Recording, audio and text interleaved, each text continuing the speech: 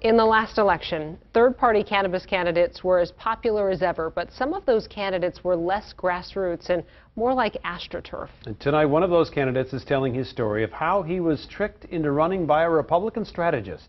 Here's Tom Lydon of the Fox 9 investigators. Interesting. Navigating life's obstacles is nothing new for Kevin "Naysay" Shores, but it's never stopped him from pursuing his political ambitions. A perennial candidate, he's run for mayor of Moorhead 3 times. He hasn't won. My campaign slogan would be the blind leading the blind campaign. But he hasn't lost his sense of humor either. 20 years ago, Kevin "Naysay" Shores began... You may also recognize him for riding 270 miles from Moorhead to the Capitol in St. Paul to raise awareness for Gulf War illness, which he says left him blind and in a wheelchair. He knew I was a very hardcore cannabis activist. Then last June, he got a call suggesting he run for Congress from a guy named Kip. Kip called me back, and he was the individual that said, hey, you know, you're politically active. What are your thoughts about, you know, rolling for U.S. representative of the 7th District? It meant running against Democratic incumbent Collin Peterson in one of the most hotly contested races in the country. And Kip suggested Shores run on the grassroots legalized cannabis party, which already had major party status, so he wouldn't need to collect signatures to get on the ballot. I was under the impression that he was part of that political party. Kip is Kip Christensen, a Republican strategist. According to federal election records, at the time he was pressuring Kevin Shores to run, he was on the payroll for the Republican National Committee. He said, well, the deadline is in 2 days. I said, there's no way that I could do that, not with this short of a notice. And then he said, well, I'll drive up there. He says Kip Christensen drove to Moorhead to pick up his notarized affidavit of candidacy, then drove back 3.5 hours to St. Paul, to the Secretary of State's office, where he filed Shores' papers just 45 minutes under the deadline.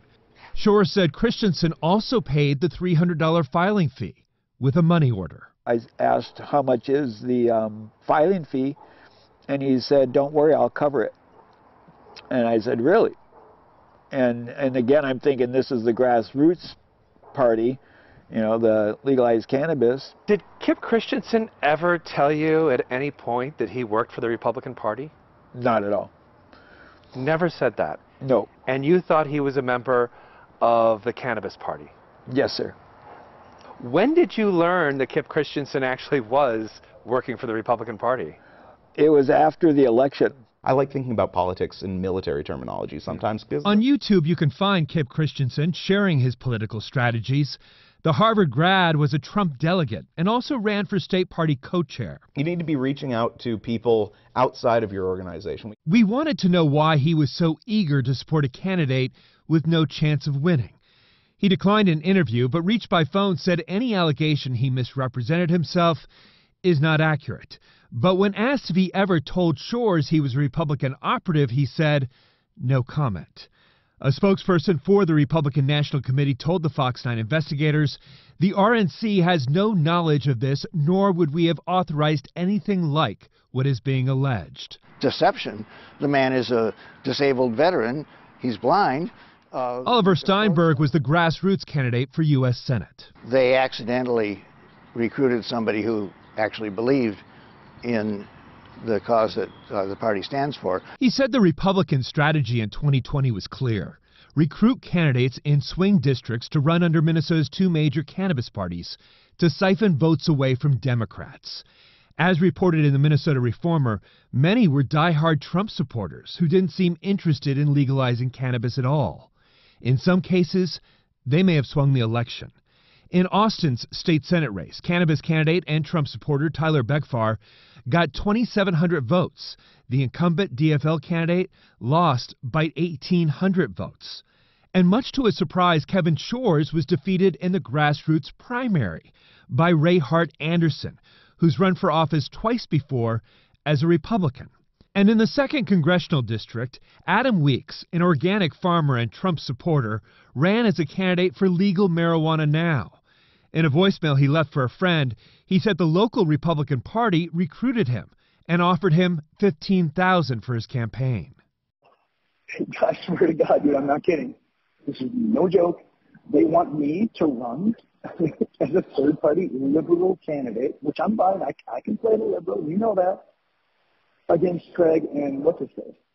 Weeks died from a fatal fentanyl overdose 42 days before the general election. Incumbent Democrat Angie Craig held on, but even in death, Weeks still pulled in 6% of the vote. So I go to the guy, I go, well, what if we actually win? He's like, well, we'll deal with that later. So the strategy seems to be working.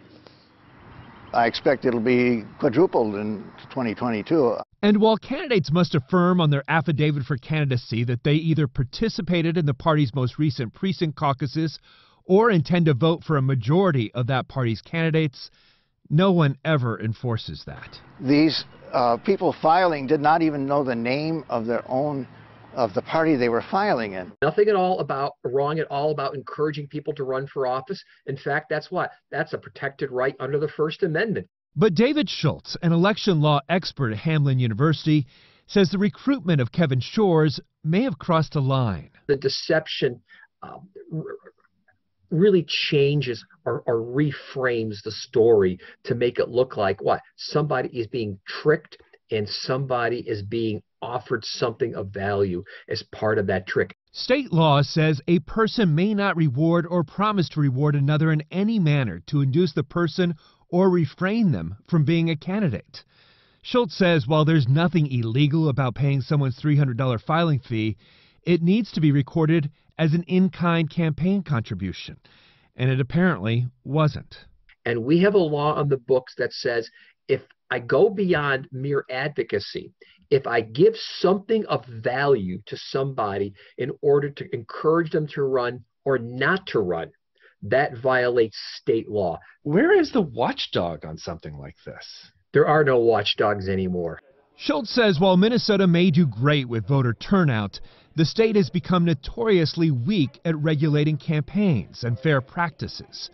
It's not just about winning races anymore, he says.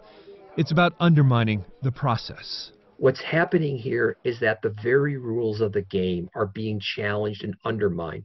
And a case like this, a situation like this, really is pointing to the changing nature of American politics and how the parties are not willing to play fair anymore. Sounds like the very reason Kevin Shores wanted to run for Congress in the first place. He just didn't know who was signing him up, or the real endgame. I call them now the powers that should not be. For the Fox 9 investigators, I'm Tom Lydon.